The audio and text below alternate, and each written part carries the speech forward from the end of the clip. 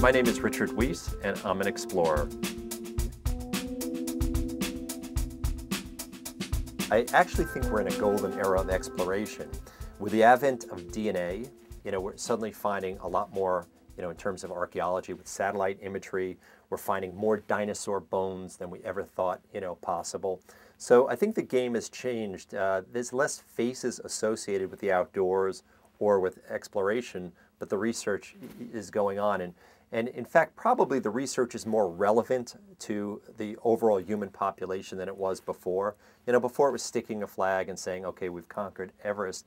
But now it's a microbiologist looking at a microbe that lives at altitude and, using the properties that protect it from ultraviolet light and saying, okay, I can apply this to house paint or car paint so it doesn't fade. So I think it's a very exciting period. I think technology has changed a lot of what we do because during the time of Shackleton, every one of these guys had to go through just a very long, drawn-out apprenticeship. I mean, they really knew the outdoors. And now with technology, we have phones that work on Everest or out on the North Pole.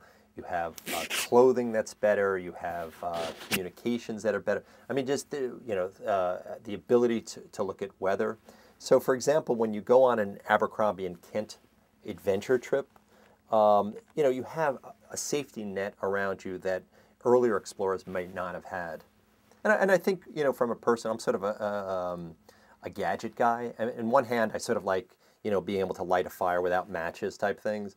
But I have to admit, I really enjoy some of the new gadgets that are coming out, from cameras to personal locators.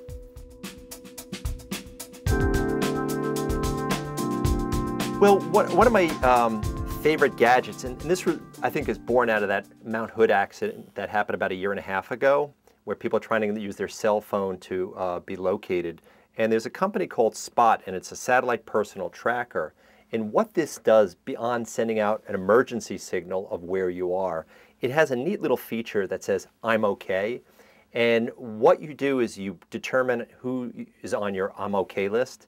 And for example, I have my wife on it, and it sends her a text message with my coordinates. And it also sends her a Google map on the email so she can see exactly where I am. So I could be on Kilimanjaro, the North Pole, or any of these things, and I just keep pinging her where I am. It doesn't mean an expensive phone call. And, I know even business travelers are using technology like this. So I think this is something kind of neat. Obviously, staying healthy on a trip is very important. And waterborne diseases are one of the biggest problems. And so I use a product called the SteriPen. And this is really a spin-off from NASA technology. This probe actually emits ultraviolet light. I put it in water for about a minute and a half, depends whether it's a liter or 2 liters, and it kills almost all the microbes. And it's gotten to a point where if I'm in a hotel, say in India, and I don't feel like calling room service for bottled water because I don't feel like getting dressed, and I just go out of the tap, put this in, and it purifies the water.